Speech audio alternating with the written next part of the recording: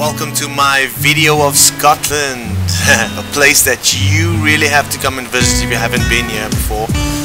Put it on your list of places to go, and in fact you need to put the Highlands at the top of that list, because if you haven't been to Scotland and the Highlands, it's the beautiful nature that really grabs you. You see the coastlines, beautiful coastlines, untouched and so secluded. You can really spend a couple of nights on one of those beaches without anybody actually even bothering you, honestly. The lochs, you know, the mysterious forests that they have always captivates my imagination, you know.